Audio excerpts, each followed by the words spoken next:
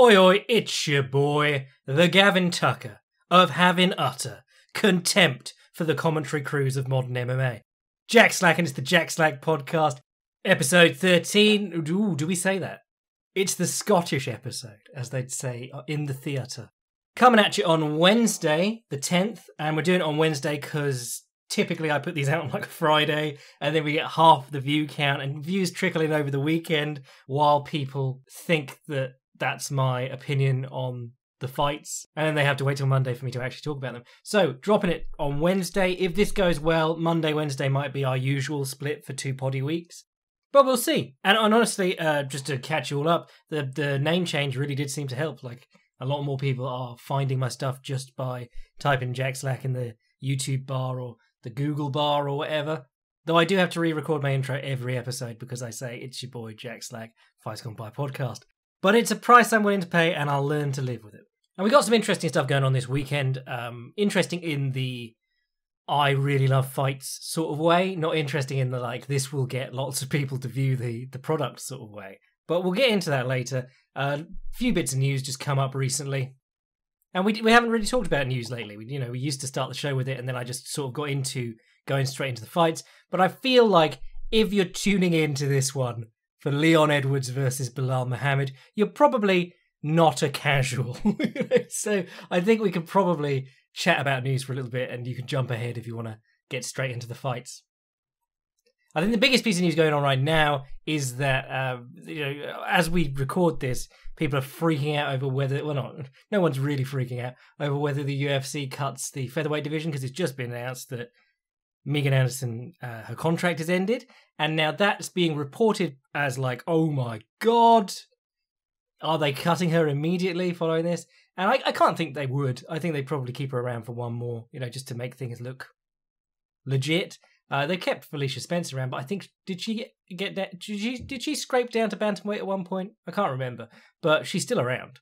So then you got other people like Raimondi came out this morning being like, just checked, apparently they're not cutting the division or shuttering the division or whatever he said. And I think probably what's happened there is that your girl Megan Anderson did the thing that all the smart fighters do if they have extreme confidence. They go into the title fight on the last fight of their contract and they go, I'll renegotiate when I'm sitting here with the belt. And that can work really well. Was it Weidman who did that, I think, maybe? But some guys have done that to incredible effect. And honestly, I was thinking about this with Aljo.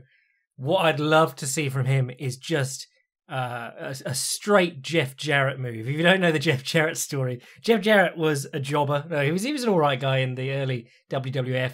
He got the Intercontinental title, I think it was. And Vince Russo was his mate and booked him to win the title just as his contract expired. So Jeff Jarrett famously was like, I'm not going to defend the belt without more money. So he basically held up Vince McMahon for, I think it was something like $400,000 to do one night's work, and he dropped the belt to Chyna, the lady, and that was the only woman to win the Intercontinental title, and they were doing huge things with Chyna anyway. But yeah, so basically Jarrett got a ton of money, burned all his bridges at the WWF, and but then he used that money to start TNA and all sorts of other things. So it was really interesting. So I'm saying, if you're Aljo, because you got the belt, even if you didn't really win it in the way that people... I'm not even going to dig into that issue again, because I got so many comments on the last poddy, just people being like, obviously there's no excuse for not knowing the rules as a champion, but... and then brackets, excuses about not knowing the rules as the champion. Other bits of news are that the Venom deal's coming into effect. They're going to have their first uniforms, I think it was April 10th. So everyone's going to have edgy snakes on their trunks. And that's the real downside about Venom. I mean, I am not sponsored by any brands. I don't have a Slack X Scramble or Slack X Newaza deal or anything. But there are some brands that I really do appreciate in no-gi and MMA gear. And others that you don't. And Venom is very, like, Skulls and Eagles era MMA design. And we're going to talk all about this later because, we're talking about how fighters become stars. And there's a lot of things that can make a fighter a star. And an interesting look is one of them. Like, if you watch any of the Rise events, like, all those lads bleach blonde their hair or just do their hair in different weird ways. You see the odd punch perm, all sorts of things. And that's always been like a way to stand. I mean, obviously, not many natural blondes in Japan or gingers. So dudes do all sorts of interesting things with their hair to stand out. And Trunk's obviously a huge one in kickboxing too. But, you're trying to make a fucking brand for yourself as a fighter. And it's not easy when they're like giving you a school uniform to wear to do it.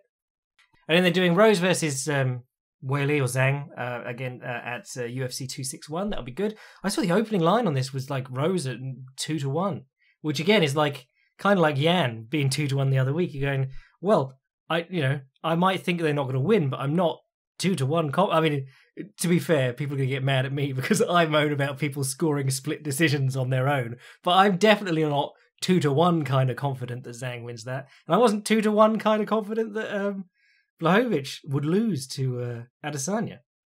It's crazy, some of these lines that you've seen recently. And then the other weird one this week was that Dan Hardy has parted with the UFC. And lots of info not being released on that, as in like no one really knows what that's about. But basically, I think it was Meltzer, the big tuna, revealed it first that they just weren't working together anymore, and said that it was due to an argument with a female employee, and BJPenn.com or whoever ran with Dan Hardy argues with female employee block caps, but or incident with female. I can't remember what it was, but it was just like if you emphasize the female part, everyone immediately thinks that there was some nefarious thing to that, when really it was probably just an argument between two employees. This is what you mean. But whatever the case, Hardy is apparently out, which is a real shame because, with all the moaning we've been doing about commentary lately, I think Dan Hardy's very good at his job. I think Dan Hardy and John Gooden is a great booth.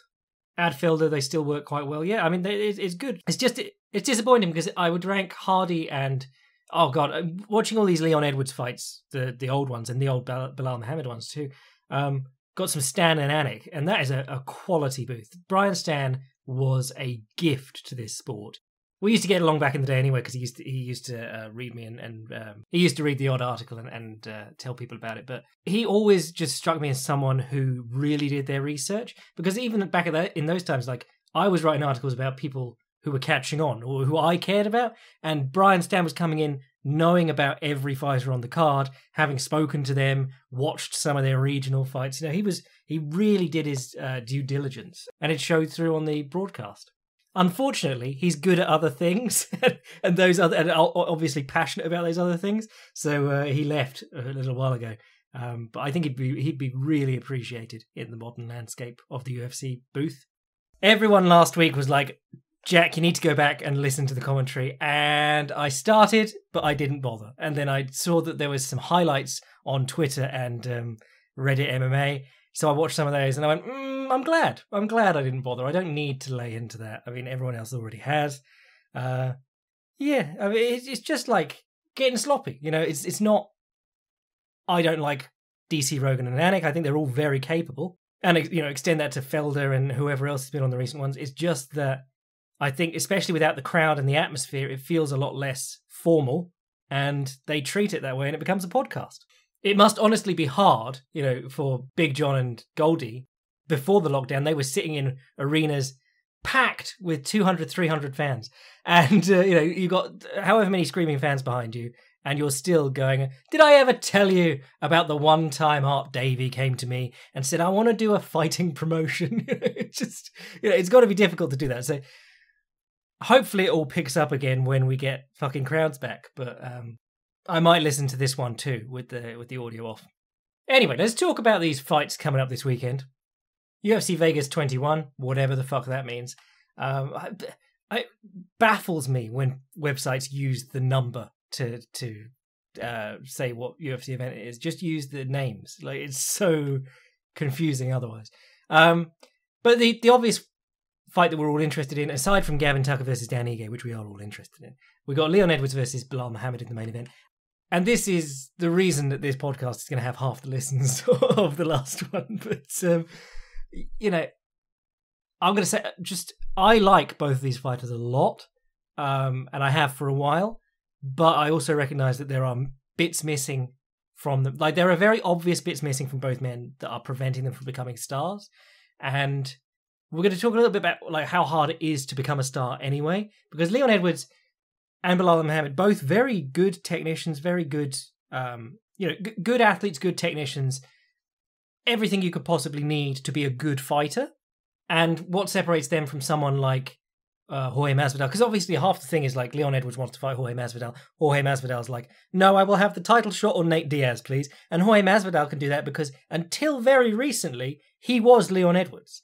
You know, as someone who followed Jorge Masvidal through all the like split decisions on undercards against Lorenz Larkin. Now, if you're a casual fan and you're looking down Masvidal's records going, what knockouts can I watch? You are not watching his, medium pace but very technically slick fight with Lorenz Larkin. For most people, Jorge Masvidal's 50-fight career starts at Donald Cerrone and really only got momentum with the 3 knockouts back-to-back, Darren Till, Ben Askren, Nate Diaz. I mean, he didn't even knock out Nate Diaz, really. It was the referee saved Jorge Masvidal from the 5th round. No, but, you know what I mean. 3 stoppages back-to-back. That is what people can cling to. And that is what broke him through. Also helped, of course, that the Askren one was one of the fastest knockouts ever. Anything that works in GIF form, as much as it hurts the UFC when people are like, I don't want to watch the Ronda Rousey fight, I'll watch the GIF in the morning. It also really helps them when a fight is like 10 seconds long and they can, it gets all over social media. Obviously, the intern then has to try and take it all down, but it really helps them in terms of people seeing their shit. Now, I'm not saying that finishing is everything, because when I put out the Filthy Casuals guide to Vicente Luque, I think he was about to fight Stephen Thompson. Yeah, he lost that one, so it probably was that one. Me and my curse. But, he was 9-1 in the UFC, and I think he had 9 finishes or 8 finishes. And he was, a couple of those were submissions, but most of them were knockouts. And now people know who Vicente Luque is a bit more. But imagine scoring like 7 or 8 knockouts in a 9-fight run. And not catching on. It's crazy. Like, barely anyone knew who Vicente Luque was.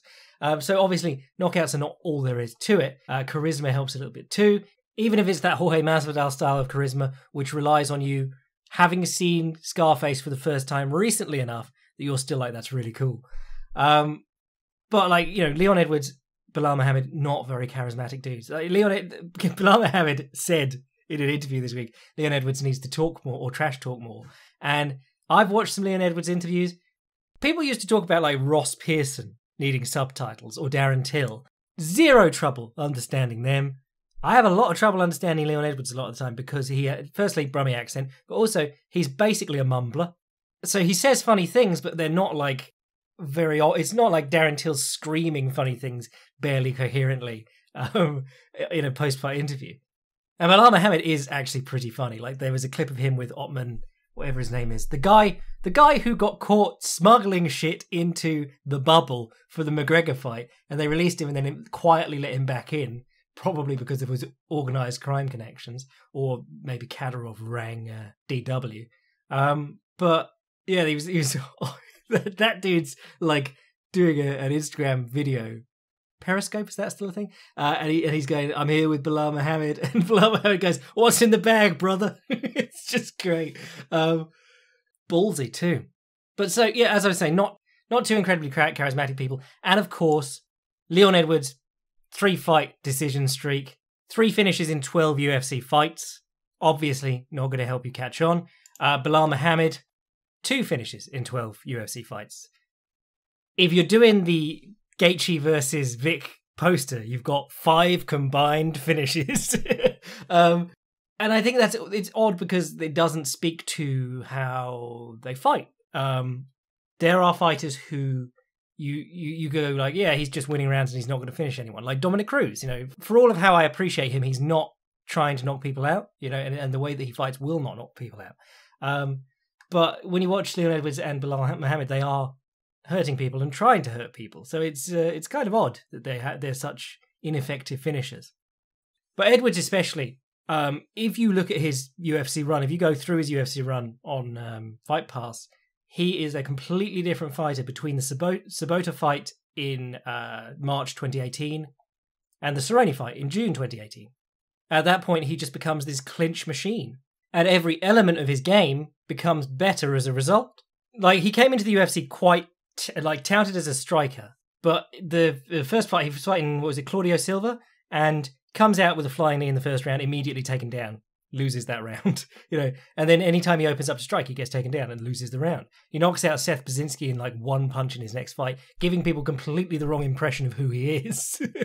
And then beats Pavel Pavlak, meets an upcoming Kamaru Usman, and gets stuck against the fence. But then it's a run of fights through Dominic Waters, Albert Tumenov, Vicente Luque, Brian Barberena, Peter Sabota. All these fights, he's sort of just doing rounded stuff. He'll go for a takedown, he'll use his ground game, he'll do a little bit of striking on the feet. But by the Donald Cerrone fight, Gunnar Nelson, Rafael dos Anjos, he's seeking out the clinch on his own terms, and he's striking so effectively from there. And it allows him to start standing closer to people and using his feints and work his striking more effectively. And that's something that if you compare the Claudio Silva fight, his very first fight in the UFC, fair enough, but Claudio Silva, even the Tumenov fight, he's striking from a much longer range because he's, it's that kickboxer coming to MMA sort of thing. Obviously he had a lot of submissions before he got to the UFC. It wasn't knocking people out all the time. But as a UK fighter, probably not a super strong wrestler. And if you're not the strong wrestler and you're trying to strike, you have to worry about wrestling all the time. So you end up coming in over longer distances. Your opponent has more time to react. You become less effective. You start trying to sell out on flying knees and high kicks and shit. And you lose rounds as a result. And even if you don't lose rounds, you strike much less effectively than you could. Whereas if you watch the Cerrone, the Nelson, the Dos Anjos fight, to be honest, to a degree in the Luque fight and the Barberena fight, this is coming through too. But he's just able to stand close to his man. He's able to use feints. He's able to get movement. I mean, obviously, the other thing about long distance striking, like worrying about the opponent dropping on your hips or whatever, or just entering a clinch, is that your feints are not nearly as effective if you're so far out that the guy can give you time. If you're standing so far back that I don't really need to worry if your shoulder twitches because I know you've got a step, that's not a big deal. If you're standing almost on top of my lead foot because he's a southpaw, and then your shoulder starts twitching, I have to worry about that. And the eye is hypothetical in this one. I'm not going to fight Leon Edwards. But, the difference that range makes is so important. And the comfort getting into range is what has basically changed entire styles in MMA. Like Dustin Poirier, not nearly the same thing because he was a bit more confident wrestling, but the big changes in his game come from, this is what I'm writing in the advanced striking Dustin Poirier that I'm doing, but the big changes come from when he developed this style where he was running to basically run people down, because the MMA answer to striking is to move back because it's a counter to both wrestling and striking to just leave range. So Dustin Poirier got good at shifting through and running people down. But that got him to a certain point and then he wasn't as effective because his answer to the opponent's offense was to either cover up or run away. He was doing the same thing as his opponents were doing. When he got good was when he got comfortable standing in front of the opponent and being, not in the pocket in the boxing terms, but in striking range of the opponent and holding that striking range. Because that's when the jab becomes an issue. That's when the counter left hand from the shoulder roll becomes an issue. That's when he can dig those body kicks straight out of his stance.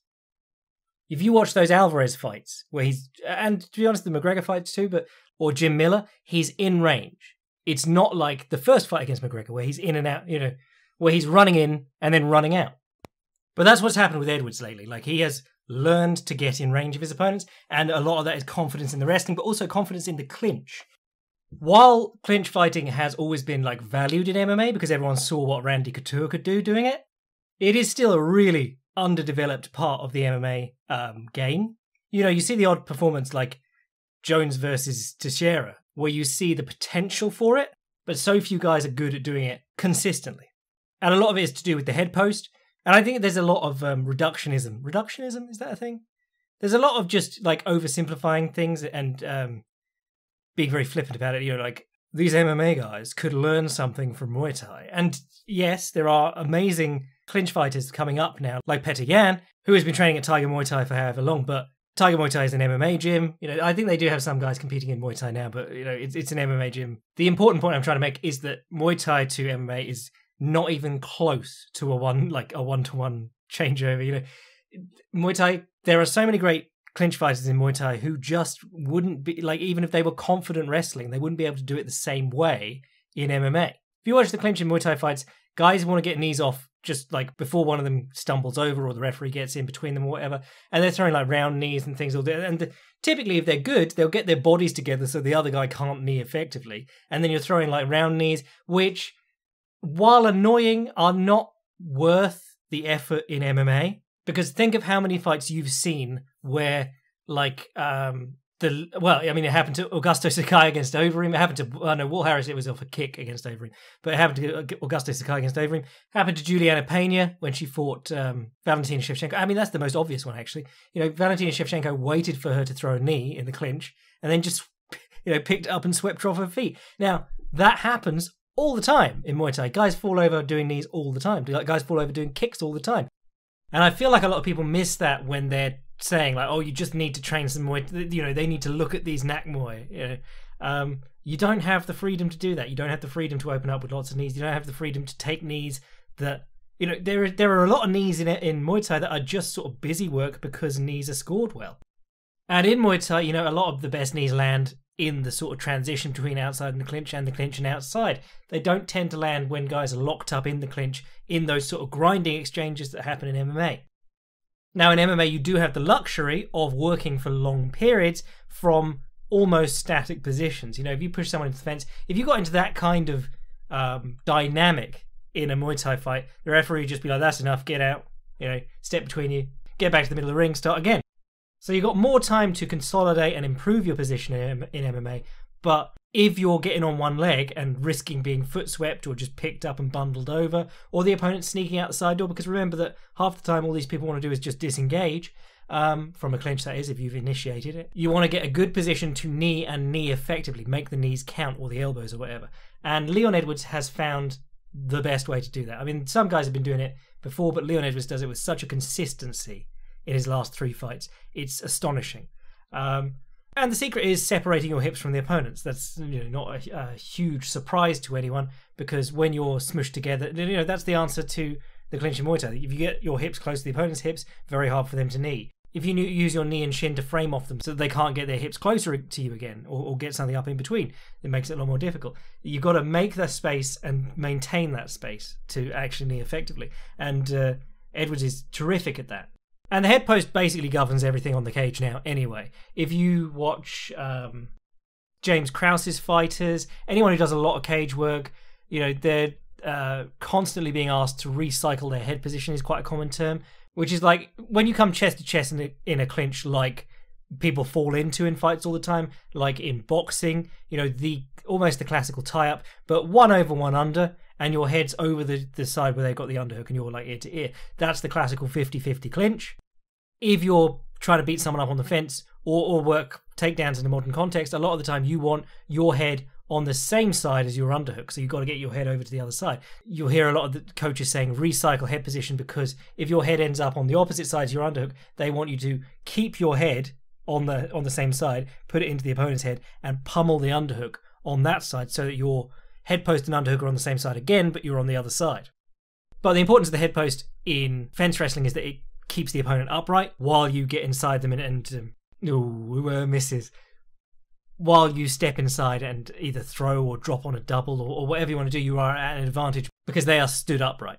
But from a striking perspective, the head post lets you bring your hips back. You are in a stance where you can start to throw knees, punches like John Jones against Teixeira, elbows. Paul Felder murdered Charles Oliveira with an elbow off the head post.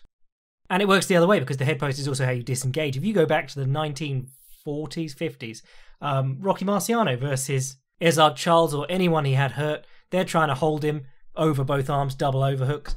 And what he does is he posts his head underneath theirs, gets his hips back, because once you've got your head underneath the opponent's, you've got your spine as a rod, and you can move your hips back and create space between your chests for you to get your arms out or pummel your arms back in for better position. It's a very important thing to be able to do, to pummel your head. I mean, like Chael Sonnen said that Michael Bisping basically ruined a lot of his wrestling in that fight by pummeling his head in.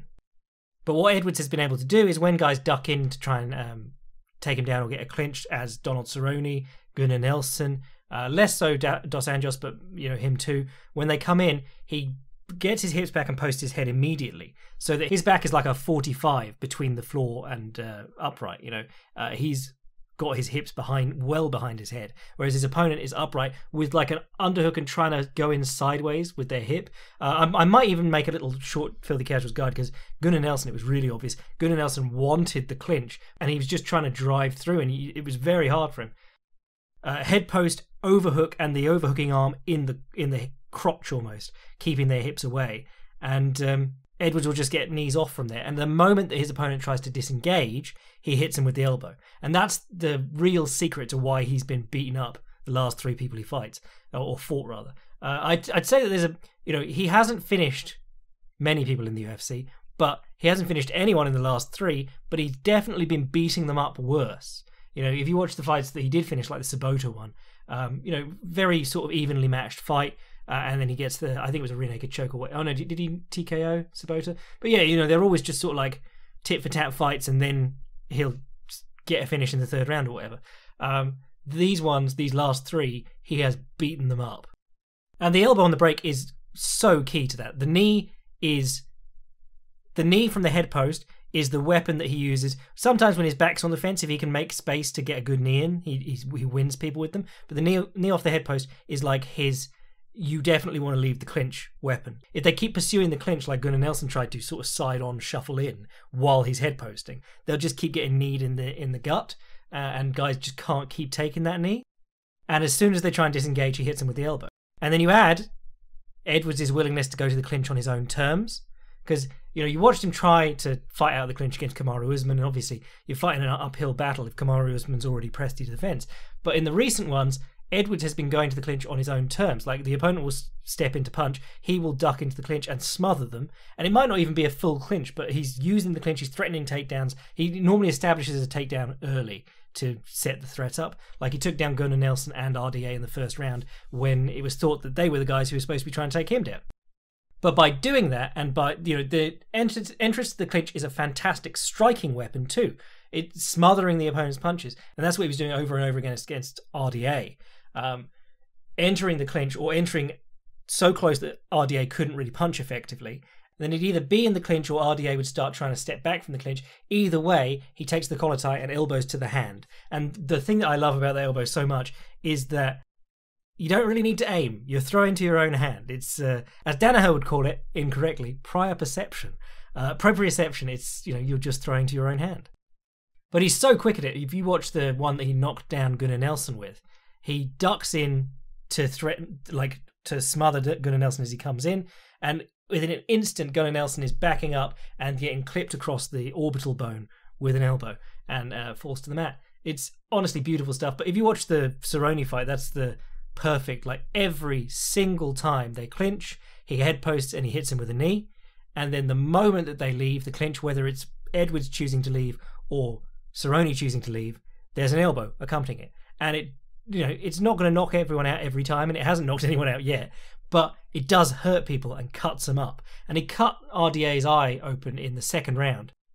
It immediately starts bleeding into his eye from his eyelid. And he just starts landing 3-punch combinations that moment. And then they go back to the corners, corner cleans it up. 3rd round, not as aggressive. Suddenly he's bleeding again, start punching him in the face again.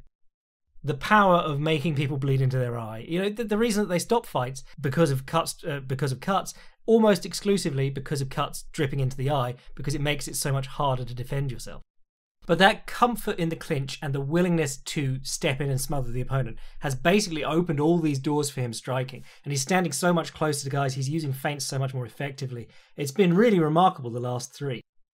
Now, granted, you've got RDA, who is not really the best welterweight in the, he's always struggled at welterweight because he's basically there because he doesn't like cutting weight. He's an in-betweeny sort of weight class guy. He's the one that they all want this 165 for, because 155 to 170 is the first sort of big jump, and then you get into like 185 to 205 is a real big jump, and then 205 is basically like, if you want to be a heavyweight, you've got to be at least 240. Now, obviously, it's percentage of body weight, but the reason that people get weird about the 155 to 171 is because it's the first big jump. The rest of them are 10 pounds.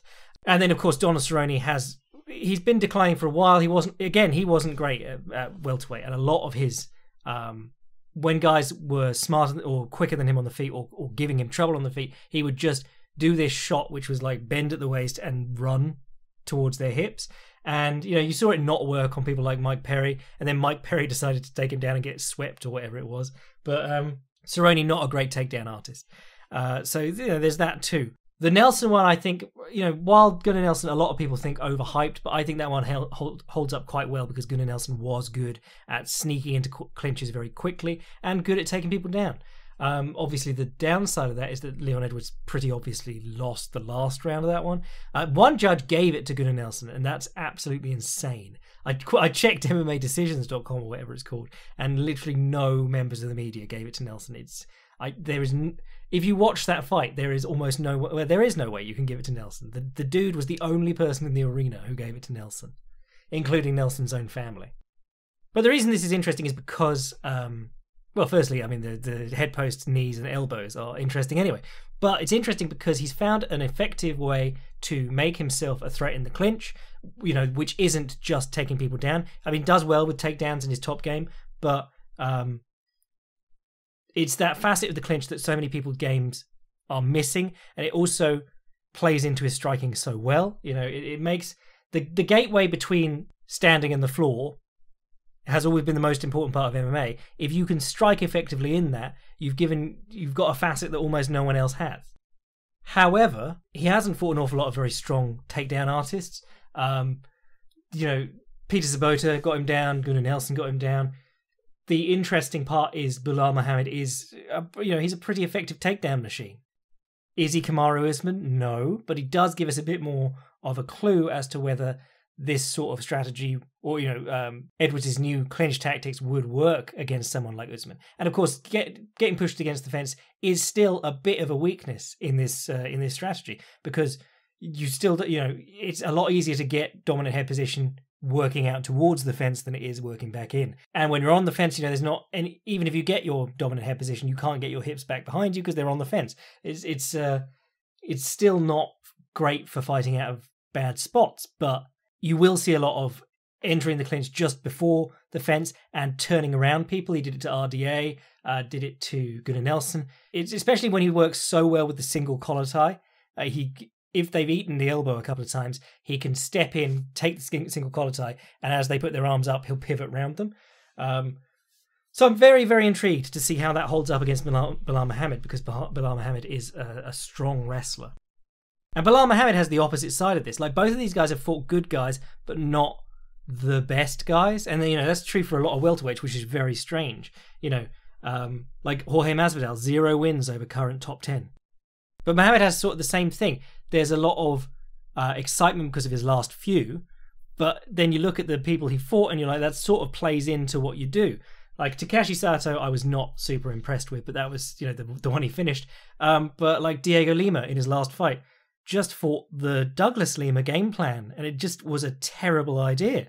This guy does up and down combinations and ducks in for takedowns. I'm going to stand on the fence and maybe throw a couple of low kicks. Just, what are you doing? Whereas someone like Tim Means, obviously a bit earlier in his career, had a lot more success circling off the fence, or Randy Brown even, circling off the fence. One of the things that I've noticed about Muhammad, game striker, really likes to establish his hands and then level change. And, that sort of Sean Shirky boxing into takedowns doesn't really use cage position that well, unless it's given to him like on a platter, like that Diego Lima fight. Diego Lima just standing on the fence, and Bilal Muhammad's like, oh, cool, okay, I'll just drop on your hips and smush you. I do think that Muhammad's an interesting matchup for Edwards in the standing portion of the fight.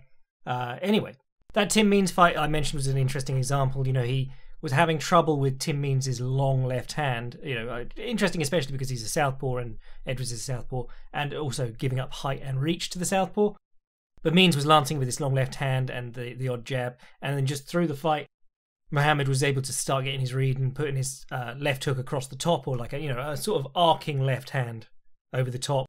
And he does always throw in combination, which is good. If using those combinations into level change is really effective. Like the ones against Takeshi Sato were fantastic. He was going head, or body, head, body. He was just going up and down. I really enjoyed those. The downside is that he tends to he's very impressive in that he covers a lot of ground with his strikes. But it does mean he sort of lunges in on people. Like the knockout loss to Vicente Luque. Vicente Luque, he can be, considerably slower than you, and you can beat him to the punch all day. But everything you land on him, he's going to follow with a left hook. There's going to be a picture-perfect left hook just in front of him, and if your head happens to be there for too long at any point, you're going to get it knocked off. And that's exactly what happened to Muhammad. He just sort of lunged in as Vicente Luque covered up. Vicente came out of the cover-up and slapped him with a little left hook across the point of the chin, knocked him out. I think what's especially interesting in this one is that I believe it's Muhammad's first 5-round fight, where Leon Edwards obviously went 25 minutes against Dos Anjos and Donald Cerrone. Now, I say that's interesting because while Leon Edwards isn't a great finisher and wins fights over the distance a lot of the time, he still tends to slow down towards the end of his fights. You'll remember in the 5th round, Donald Cerrone was finally able to get some stuff going. Dos Anjos not so much. But Gunnar Nelson, that was the 3rd round even. That was the 3-rounder that he took. But Gunnar Nelson had way more success in the 3rd round than he did during the first 2. So I'll be interested to see how Muhammad's pace, which has always been really good over 3 rounds, holds up over 5. And if he can take enough out of Edwards to really take control of the 3rd, 4th and 5th. But yes, a very intriguing fight. I think they're both sort of more of a nuisance at the moment. Like, what do you do with either of them if they win? You've got Usman possibly booked in for tough against Jorge Masvidal. So maybe winner of this one gets Stephen Thompson to sort things out. Or Colby's got to fit in somewhere. It's a good division, so you're not starved for matchups. I'm just wondering what they're going to do or what the plan is. But the rest of this card, you've got, Dan Ige versus Gavin Tucker is the other one I'm quite excited for. Obviously, massive change-up for Ige, who was preparing for Ryan Hall. Ryan's out injured. And it's interesting because going through Leon Edwards' fights this week, I couldn't help but think that there were some similarities in his recent run to Ryan Hall, in that he's doing good things against decent people, but the gaps between them are getting longer. And obviously, while your win might look good at the time, if that person goes on and loses again, and then again, just because they keep fighting and you are on the sidelines, it can really hurt perception of you. So Ige's coming off decision loss to Calvin Kattar. Before that, he was on a streak of about 6 wins. But there was just before that, there was but previous to the Kattar fight, there was the Edson Barboza one, which he won a split decision in. Lots of people thought he didn't deserve that. He won a split decision over Mirsad Bektic before that. The theme with Dan Ige has been that he won't use his greatest strengths. Like, he's an incredible grappler, does great work along the fence, and then he chooses to stand and bang with Edson Barboza, and in a way that doesn't even play into Edson Barboza's weaknesses in the stand-up. Edson Barboza, back him onto the fence, he has a nightmare. But Dan Ige's throwing 3 or 4 punches and darting out the side door, releasing all the pressure and letting Barboza just continue being in the center of the cage. It was very strange. So I was quite interested in seeing how he fought Ryan Hall. Someone who is so obviously strong in one area. Does he just dive into a leg entanglement right off the bat? But Calvin Kattar, another weird fight where he just didn't really... not an awful lot of low kicks in that fight from my recollection, which is something that you want to see lots of against Kattar. But a big old featherweight. I mean, he's listed as 5'7", whereas Gavin Tucker's listed at 5'6", but he's got 6 inches of reach on him. Now, granted, all those stats are measured by... It seems like you get to measure your own reach in the UFC and height and just tell people what you think. But, Ige has always looked bigger in fights. But I've always got the impression that Ige's bigger. But, we'll see when they get in the cage. Gavin Tucker, obviously a guy I've liked for quite a while. Southpaw, throws lots of lovely left kicks, low kicks to the inside of the lead leg and body kicks. Does a great double pump high kick. So he'll pick his left leg up, his left knee up slightly to fake the kick, and then put it down just in front of where it started to push off, drive his lead foot forward, and then kick again. So he's making some distance through the fake. And he did that to James and to the quarantine man, Billy Quarantino. Caught them both with little high kicks over the top. Just sort of glanced them, but it's a really nice little move that he does. Does a lot of like round kicks to the body, front kicks to the body, and then stepping up the middle with the knee to the head, which is an interesting one for him because a lot of his opponents are considerably taller than him. James wasn't as tall, so he was able to get a good knee up the middle and wobble James. I mean, according to this, Ige isn't much taller than him either, so he might be able to get off against him. But the other thing from Tucker that you've been seeing a lot lately is a willingness to wrestle. And there's always sort of like a mixed feeling with that because, like, I've just praised Leon Edwards for doing it loads, but sometimes it feels like someone's doing their B game just to do it, or it doesn't quite play in with their main game as well. He did use it really well to slow down Billy Q and just stop him from like bum rushing in the first round. And then he got out in the open and started striking effectively again. But the thing that I noticed with him was that Seung-Woo Choi and Rick Glenn, both of whom were considerably taller than him, gave him a bit of trouble. And Rick Glenn beat him up. That was a very impressive performance from Rick Glenn.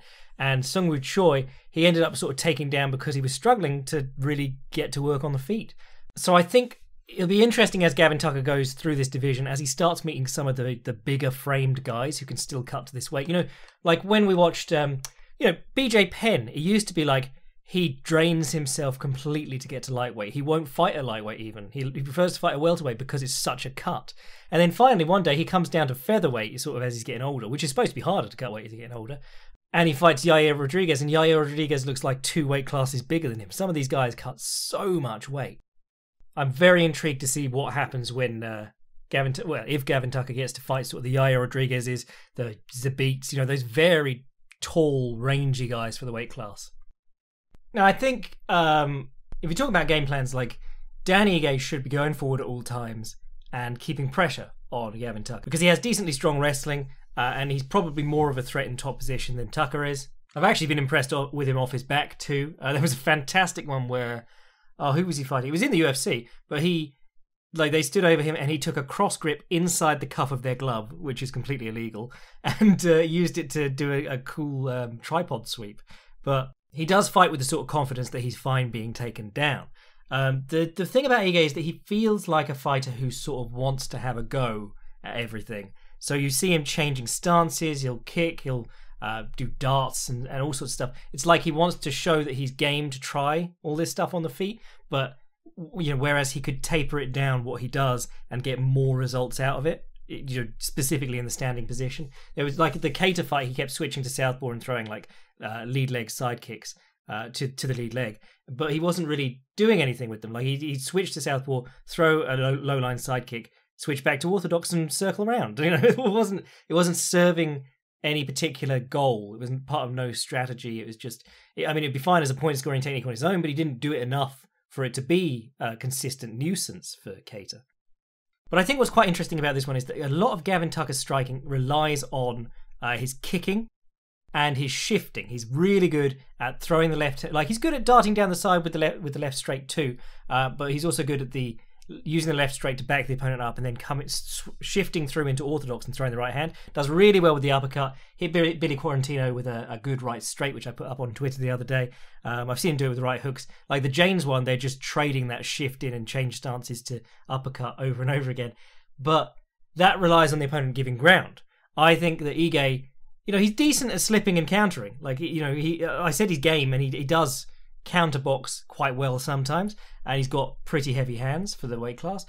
So I think it'd be fun to see him try and stay on the front foot, keep Tucker's back towards the fence, and anytime the left hand comes, try and get under it and throw the right hand over the top, or move into the clinch. If you're moving into the clinch, you're probably a bit safer from the knees, which Tucker's very good at throwing. So try and put himself in that distance so that Tucker cannot use. Well, firstly, if you keep him on the back foot, not going to be able to use the kicks as well. If you're threatening the clinch and the takedown, also makes people very reluctant to kick because especially with the round kicks, you're giving so much room to get inside and you're locking yourself onto one leg while you do it. You're kicking while going backwards, not technically impossible, but very difficult to do well because really to get any power on the kick, you have to give ground and kick as the opponent moves onto it. It's more a timing issue. And if you keep the opponent under pressure and you don't give them that gap where they can slide back and then kick, they're very reluctant. They'll be very reluctant to kick because they'll be giving you so much chance to work while they're on one leg. But yeah, I think Dan Ige, if he pressures in, sticks to Gavin Tucker's chest and roughs him up, collar tie uppercuts and things like that, I think this is a great fight for him. However, I can also see him standing at a kickboxing range and trying to trade kicks and punches, just at long distance, which would be very much in Tucker's interest. One of the things that Tucker does to break the pressure is to just duck in and get the double underhooks and turn the opponent onto the fence. He's a bit of a powerhouse, short, stocky guy for that weight class, and he does decently with short outside trips and things. It's not, it's not Khabib Nurmagomedov, Kamaru Usman stuff on the fence, but it is decently effective, and it breaks up the pressure and it stops people trying to just walk him down. I think the more this plays out at distance, the more it favours Gavin Tucker. Even if, to be honest, Ige still wins some fights where he just makes baffling decisions. But I think if he does want to fight way out in the open for whatever reason to prove a point or something, I think going southpaw for good periods would actually be a good decision in this fight, because so much of Gavin Tucker's game is based around working from that open stance. So I'm very interested to see how this turns out, because it's kind of like the main event too. I think they're both fighters who are good, could be great. And when I say great, if you're in the UFC, you're already one of the great fighters in the world, probably. You're top 1% of the population of even professional fighters, probably. But when I say great, I mean top 5 fighter in the world, title shot sort of stuff. Actually, it's probably not even best to divide it by that, because you can just wander into, it's all timing and luck. If you're around and winning at the right time, you might get a title shot, even if you're not one of the best fighters ever. But by great fighter, I mean someone who in a couple of years after they've retired, you'd still go, yeah, they were a pretty great fighter. And I think they're both within touching distance of that. And the main event, I think they've all got incredible skills. I think that some of the ways they use their skills don't synergize. Dan Ige is the especially obvious example, because he will just fight in ways that don't work to his strengths at all.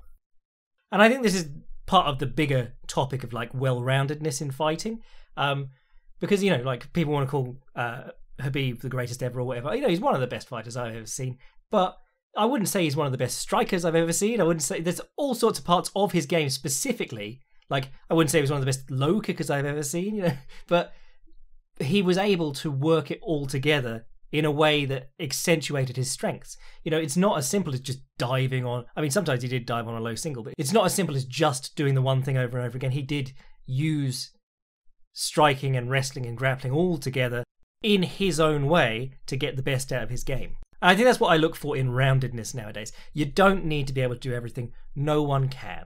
I think you need to be able to attack from every position. I think that's the key. If you have something you can hurt or threaten people with in the clinch, on the ground, orthodox, southpaw, if you've got a few things, you don't need that many, but as long as you are threatening in as many places as possible, or in ways that funnel that person into the thing that you are very, very good at, I think that's what roundedness is. More than, I just have to stop the other guy from doing anything that's the one thing I like. It's like obsessing over defensive wrestling or sprawl training or anything like that. I think roundedness is not shutting yourself out of other parts of the game. It's embracing those and using them even against people who might, we might on paper say they're the stronger wrestler. He won't want to engage him in the clinch, and then suddenly you do, and you're slicing them up with elbows or whatever. Or maybe even surprising them and putting them on their back, Anyway, enough about roundedness. Let's talk about some of the other stuff on this card. Nasrat Haqparast fighting Ryan Garcia, who is 12-0, and he's number 2 on Tapology's Mexican rankings. Coming in from Combate, was their lightweight champion. Haven't actually seen any of him, so that would be very interesting, because Haqparast is a good measuring stick. I mean, he's a very tricky measuring stick to come in against straight away. And Haqparast, obviously, always fun. Really good pressure fighter. Hani Yaya's fighting Ray Rodriguez. Yaya is getting so long in the tooth. This guy has been around so long. I did a whole article on him just because he did some interesting stuff in that Barzola fight for the Patreon boys. And I pulled up some footage of him competing against Leo Vieira back in ADCC. And Leo Vieira was a kid at that ADCC. And Leo Vieira is now retired and teaching and sort of like a coach with a paunch. And Haniyaya's still here. And he's still doing a lot of the same stuff, the deep half entries, the head outside single. And it's all quite weird stuff. You know, it's not really caught on as the meta of MMA. He's still sort of a unique character. By no means like top 10 in the world anymore, but he's still... has some very fun fights from time to time. We are going to get to the point, though, where he's getting knocked out, like, needlessly, and he's going to have to retire, but at the moment, he's doing fine. Courtney Casey versus JJ Aldrich. My girl, JJ Aldrich, with her giant forehead. She's actually really fun. I enjoy her. And Courtney Casey, I also quite enjoy. I really enjoyed... What did she fight? Michelle Waterson. I think she got a fun fight out of Michelle Waterson, which is a feat. Jinyu Frey's on the card, the girl with the best arms at... well, it used to be atomweight, but now it's strawweight too. And by best arms, I mean fantastic peaks on those biceps. I don't really care about her hands or boxing. And did she fight Loma Lookboonmee in her last one? Yeah, I thought she looked all right when she actually pursued the takedown, but she did seem to really lack urgency. And I was like, you're in a 3-round fight, and she was the Invicta champion, so she's probably had a couple of 5-rounders. But if you're a women's strawweight, you are not going to be in 5-round fights until you get a title shot. So you've got to get some fucking urgency going there. Angie Hill's on the card against Ashley Yoder. That'll be interesting. Eric Anders versus Darren Stewart for the title of not quite there yet, middleweight. Matthias Nicolò is taking on Manel Kape. Manel Kape's back. That's interesting. And again, this is the urgency thing. Manel Kape came into his UFC debut, did fine, landed an okay amount of punches, looked sharp when he threw, but didn't do nearly enough. And then he pursued a couple of takedowns, got the back body lock, and treated that like that was winning. You know, he when the scores were announced, he looked like, why didn't they score my takedowns? When he didn't really get takedowns, he just got back body locks. Davey Grantson, he was looking good in his last one. Knocked out Martin Day with a left hook. When was that? Oh, that was back at the Usman Masvidal fight. And then your co-main event, for some reason, is a light heavyweight bout between Misha Cirkunov and Ryan Spann. I feel like Ryan Spann has climbed the rankings while never winning. Have I seen him? I saw him look bad against Little Nog, but win. Oh, he did choke Devin Clark, to be fair, and then he got a split decision over Sam Alvey. Even the most avid communist is not going to accept that one. And Johnny Walker knocked him out. Yeah, so how are you in the co-main event? And Misha Cirkunov, we went from being super hot on him when it was him and Krylov met up, and they both had amazing records, and we were so excited about the future of light heavyweight. And then it was crap. It was like they had a decent fight, but then they both just went on to not be that special. Cirkunov got knocked out by Johnny Walker. God, these guys, it's just two guys who helped make the Johnny Walker myth. And then he Peruvian necktie Jimmy Crute. Oh, that was it. Yeah, no, he stole Jimmy Crute's lost virginity in his last one, because we were all excited about Jimmy Crute too. But yeah, fair enough, Cirkunov. I will give you a second chance. I was going to do some questions, but I've rambled on for like an hour, so we'll cut it there today. I will be back probably Monday. Let me know if Wednesday works better for you on the pre-fight stuff. And I'm probably going to write something for the Patreon boys this week, or pop up a short Filthy Casuals guide. But now I have the freedom to go and decide what that is without a deadline on me. So if you want to get in on the extra stuff for patrons, support the podcast, be a boy, sign up to the Patreon. If you want to send an email to the podcast, and they are going to get answered, I promise, jackslackpodcast@gmail.com. And if you want to see what I'm writing anytime, fightprimer.com. I am your boy Jack Slack. Dan Ega's black belt in game planning, bless.